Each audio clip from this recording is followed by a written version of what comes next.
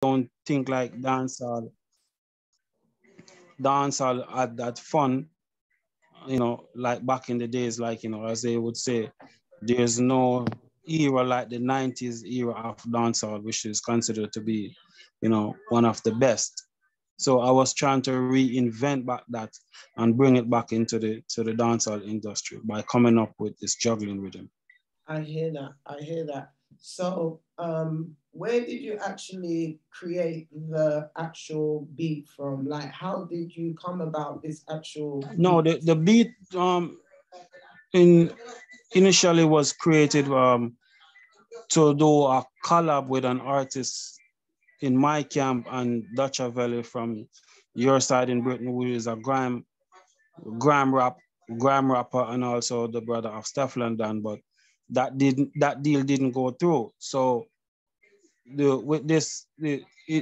beat is an international beat, of course. So I said, okay, since that didn't go through, I'm gonna make it not going to waste and create something even more huger than what we had in mind. So this is why I said, okay, this is what I'm going to do. I'm going to make it into a juggling rhythm and also have a diverse set of artists on the rhythm. Okay. So this is why we have trap music, R&B, and dancehall artists on the rhythm. Okay. How did you actually come up with the name Red Rum? Okay. When I first introduce it to one of the artists on the rhythm who is interested, he said, yo, a rhythm like this, a rhythm like this gonna bring back this is like a murder in the dancehall genre. And say, I said, no, well, we're not gonna create no murder, we're gonna do something different. So and right there and then he said, okay, so murder spelled back way is Red Rum. So this is how we initially use that name, Red Rum. Wow, that's very interesting. So the actual Red Rum words, wow, that's really interesting. Spelt backwards is murder. I never knew that. I mean, that's new to me. You also mentioned that, because in England, we had a horse named Red Rum, and that horse won every race. Every race that, you could just bet your whole house on Red Rum and it would win. I think the horse is passed now, but it was really a lucky horse. Yeah. So as you were saying before, when I actually spoke to you, was that you actually did your research before you actually used the name Red Rum. You done your research on that whole name, which is good. Not much people do that, but I'm hearing that and I'm feeling that vibe there, because I actually didn't know that Red Rum spelled backwards was murder. I didn't know that, you know what I'm saying? But you learn something new every day, you know what I'm saying? So I want to ask you, the artists that you have on in your production, were they, handpicked by you, or were they, did they volunteer themselves, or were they recommended by other people? So it's all the above. So I want a selection, and others volunteer, and others were recommended. Okay, I hear that. Mystique, would you like to ask She-Tess a couple questions? I know you got some up your sleeve. I know you say. As always. Hello, She-Tess. I'm Mystique. Hi, how are you? Pleasure to meet you. I'm fine, thank you. Pleasure Same to meet here. you. It's a pleasure meeting you also. I just wanted to know how, because producing is quite a task, right, in itself. How did you become a producer? Was it sort of by experience through the music, or, tell me a bit about that. Tell me a bit about how this. Okay, Can I I just say grew up. one thing? Is there some background noise coming from you, Misty? Please, could you block it out, please? No, I'm Okay. silent today. All right, that's cool. Okay. It could be me. Go on. So it's I grew up around a lot of musicians, you know, as a youth, and I'm always involved in music, you know, and involved, and also I always want to contribute. So, and this is this is the route I take to have my contribution, to be a producer, and to see how I can also, you know, participate in any way or form of my culture, and especially not living in Jamaica, I still want to play a role. So it wasn't really a hard task, so to speak. It's something that I have a passion for, something I want to do. And, you know, so I wouldn't say it's a difficult task. It's because when you have a passion for something, you enjoy doing it and you want to do it. Of course. Yeah. Of course. Yeah. I like that. I like that answer. You know, I like that answer. That's the only question I really did have. I like the Red Rum Riddim. It's bad. Me nah lie, it's bad. And you got some Thanks really very good much. artists Yeah. on the actual rhythm. And it is blazing out there. It's blazing out there globally. I like it. Me nah lie. It's good. Thank you. Just But keep up continue the good spread. work. Yeah, You know what I mean? continue Just keep spread the it for me, you know? progressing. Just keep your spirits high.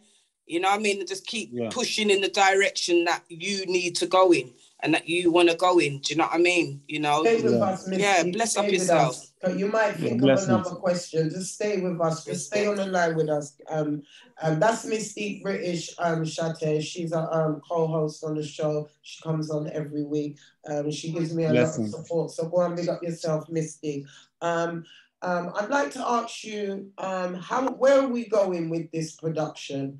Are we going to expand it? Are there more things that's going to happen with it? Or, you know, are there more projects that you're going to do? You know, where's the Red Rum going?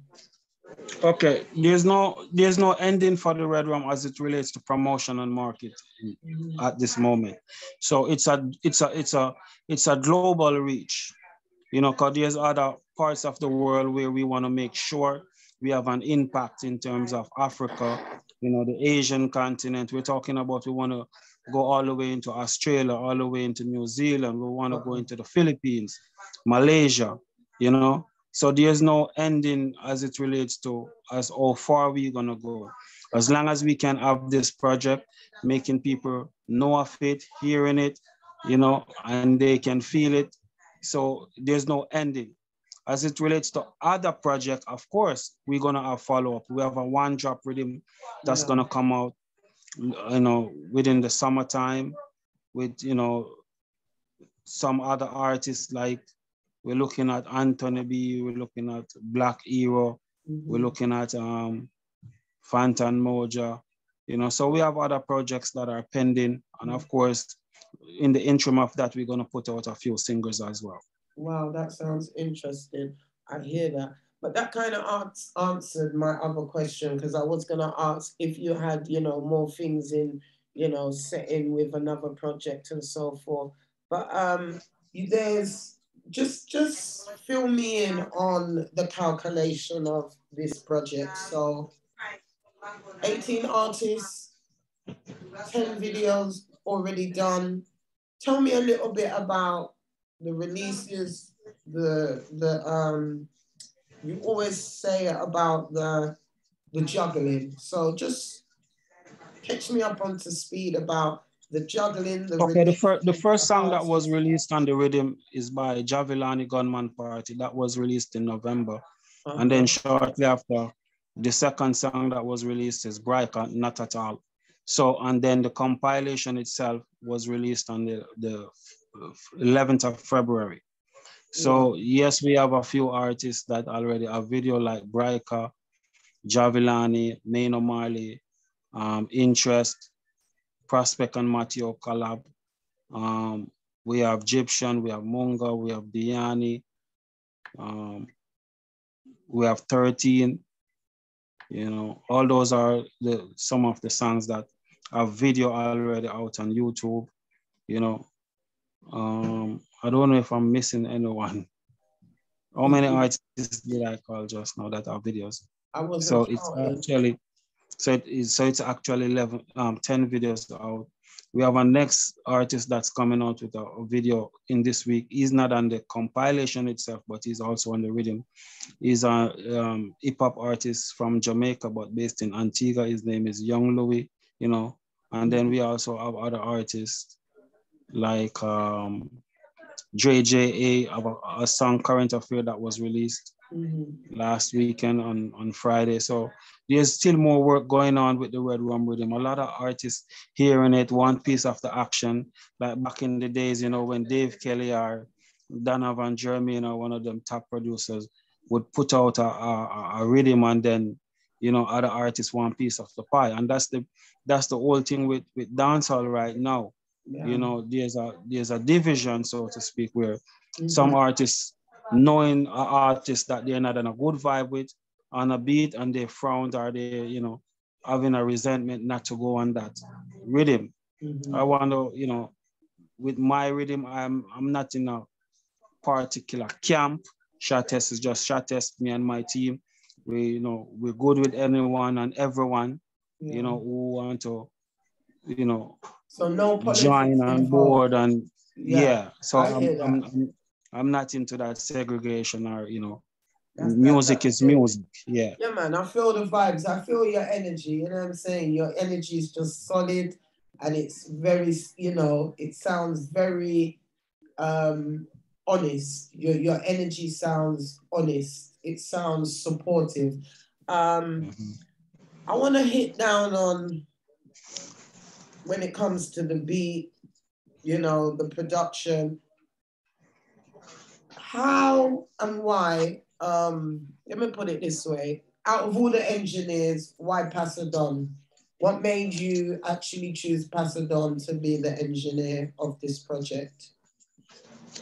First, he was originally introduced to me by one of the artists on the rhythm also, which is Natisha Stream. He did a few tracks for her back in the past, and then that connection, like, we built it, and then he started out at Friends for Real Studio. He was working closely with Boom. You know, Boom taught him the business, and he was also working with Ramesh. So we build that, and that's how eventually I make him, you know, a co-producer to it as well, because he mixed and mastered almost, you know, maybe about 15 songs on the juggling itself. So he's been a, you know, a person who has the talent, and, you know, we build that chemistry and that understanding, and that's how he's part of the project. So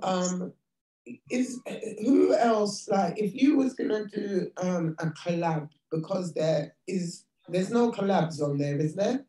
Yes, Prospect and Matthew have a collab. Okay, okay, but I don't actually have that tune with me. But so you've only got one collab. Yeah, so far, but there's a single out on the rhythm by Charmelo, and there's supposed to be there's a pending remix to that one with an artist, with a Latin artist, so to speak, who is a hip hop Latin artist. So we have, as I said, the Red Rum Riddim. We can't say, okay, there's a cutoff. So there's more work being going on. So there's more things coming to it. So the videos, like the tours, the performances, how, you know, lockdown is lifted. How are we gonna go about seeing all these artists performing these actual songs on the Red Rum Riddim? Are you thinking of doing a festival, getting together something where all the artists can come on stage at one time? You know, where are we going with that? Well, that's something that we discuss within my team. There is no set date or set location, but that's something we definitely have in mind. But as it relates to, that's a futuristic goal, of course. There's no limitations when it comes to She-Tess Records and my team as to, always making an impact in the industry, of course. All right, now. And also it's an opportunity to give some of the younger upcoming artists, that time to shine and showcase their talent. So of course, something of that nature is pending. So who is the actual youngest one on the project? Youngest in age or in terms of in the industry? Well, yeah, that's a good question. I mean, yeah. Okay. The youngest as in age, and then the youngest as in just coming into the business. It all, because as most musicians, there's no time to put on a musician to say, how long are you doing music? Because some people in music, they're just born for it. Yeah. Some people started music from the age of 5. Even one of, some of the greatest musicians out there, like Michael Jackson, he was a legend since he was about 5 years old. When I look like another legend like Bob Marley, Bruce Springsteen. So in terms of upcoming artists, how long they're in the business, that I couldn't answer. But as it relates to age group, I would say Tiger the Alpha, one of the youngest artists on the radio. All right. So I'd just like you to tell me the difference. So you've got a few artists, and they're all different genres, different characters, and how do they come together? I know you kind of answered that question a bit in some of the other questions, but you just want, I see you need more clarity. Yeah, you need more clarity. In the artist, or transparency, so to speak, and their genre. Okay. So, for example, if you look at our Egyptian is a reggae international artist, and this beat is more like a trap dancer, hip hop style. And if you notice the direction that Egyptian went, he didn't go hardcore dancehall or hardcore reggae. He did something to complement the rhythm. It's an international rhythm, and he did something to appeal to the international audience, of course. Also, when you look at another artist like Ja Vinci is, he did something soul with a positive message, of course, something that you would expect from a Ja Vinci. Even though recently is going into a direction where he's, having the females lowering his way, another international song on it where you can look at the Prospect and Matteo with Private Show, appeasing, the females as well. Go back again, you look at Diani. So, when it comes to a musician, a beat sends different meds to their brain, because remember that beat is telling them something. I didn't expect Ja Vinci to go to that all-core soulful thing, even though we know that is his nature. I think he would have more go into something similar to Passion or to Virgin. And then when you look at Diani now, Diani make a positive song, and to me, his song is a great song, which is the Ghetto Gospel, with a great message. So everything just connect. Everything just connect with the artist. Then you have TJ, straight badness, interest, straight badness, Tiger the Alpha, when the girls way again. So, everything just fall in place. So they actually, to be quite honest, She-Tess, even though I recommend to Tiger to take the route that he take on the rhythm. I was going to ask you that. Did you have any input in any of the songs? Yes, with my artists like Tiger the Alpha and Ricky Flex. Yeah. I have recommendations that I tell them it's best to take this route. Some artists is just natural, like Prospect having a broad understanding of the music and the industry of how to market yourself as a dancehall artist, because sometimes some of the dancehall artists, they limit themselves. They're singing songs that's good to hear in the community they're from, or good in the dancehall, but that song that they're singing is not going to pass Norman Malley Airport or Donald Sangster Airport. It's just within the Jamaican, square miles. But outside of that, you have to understand that you're a brand. And when you're doing something, you have to do something to reach, globally on the international scene. And, Prospect is one of the artists that understand that and know the depth. 13, again, did a very good song, So so some of the artists, I can genuinely applaud them. Munga Honorable, he's singing about something that, is current, where people are having aspirations of coming from the ghetto, from the poverty, and they have the dreams and desires of achieving stuff. A song like that, those are like classical song, will be even 15, 20 years from now, people will be listening to a song like that. Did any of the artists not make it? Like, did they do any tunes, but they just didn't make it on the project? Was there any artists? No? Every single one of them made it on the train? Yeah. Yes. That's brilliant to hear. Any song that was not on the compilation and afterwards, because there's songs that pending that's still not released, that's on it. There's other singers, I have artists like Tugsy Malone have a song called Antagonist, soon to be released. There's other songs coming out that's not on the compilation itself. That are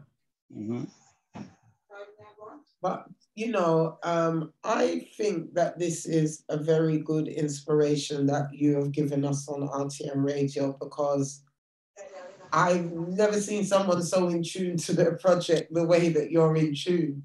Trust me. Yeah. Your hands on, brains on, mind on, soul on. And I think that's a good look. I mean, I'm intrigued. I'm really intrigued, because most people just go to the studio, do what they got to do what, the mix and mastering, release Pepe, it. you see the thing is this with music, when you're doing music with a passion from the soul, it's going to connect. If you're doing something just to have a good vibe, then that's the result you're going to get. You're just going to get a feel-good vibe. It pleases people in the party. They just have fun, and after the party, that's it. But when you're doing something and it could resonate with people, it could connect with people, then you're going to get that result. So everything is about the energy that you put in. You're going to get the same result, or even a better result than what you put in. So I came in this with everything, and I'm giving it everything continuously. Not myself, but my team. I will never speak for myself, but because I did not do this alone. Everyone contribute to it.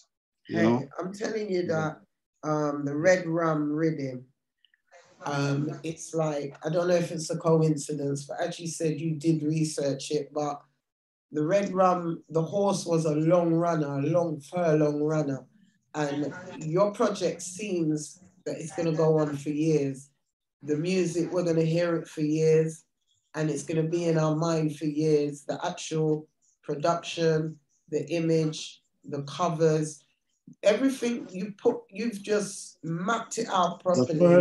The first person to tell me that this rhythm will go international, and this rhythm will be one of the rhythm that will not be forgotten in dancehall history, is Prospect. And Prospect. Yes. He's the first person to tell me that. Listen to me. That was my intention initially, before Prospect even hear the rhythm, and it just soothes my heart when he said it. Yeah. And you know, big when you up to can look at a Prospect. rhythm, like when you can, you know, you as a youth, you're growing up and you can, if you're in music and you don't know the slim thing rhythm, if you don't know the corduroy rhythm, if you do certain rhythms you don't know, that means, you know, those are the rhythms, yes. Yeah. So this is what I wanted. I want some, you know, people could all say, yo, when the Red Rum Riddim, they dropped the rhythm they did, but and it's still, you know, I like whatever it. day and As age they're Mystique talking said, about it, like, yeah, she loves it. But hear the cry now. We've got at least 5 minutes left. And you see Zoom loves to ramp with me. They like to cut me off whenever they're ready. They say 1 hour, but they only give me 40 minutes. They've just given me a 10-minute time. So I want to congratulate you on your project, and I wish you all the best on it. And I know that it's going from strength to strength. Who do you want to big up? Remember, we've only got 10 minutes, not the word. Yeah, some of the people I want to big up is my, you know, staunch supporter, people like Carissa, you know, big up people like Stubborn God back on the ground down in Jamaica. Pastor Dan, big up yourself, same way. Youth like Was, Prospect 13, you know, Jojo, PR, always giving our best, you know, youth like Bad Breed, you know, Tiger the Alpha, Ricky Flex, you know, the whole 2 Mile crew, back to Cockburn Pen, you know. Yeah, we got Boss Queen on the line. Yeah. Boss Queen. Yeah.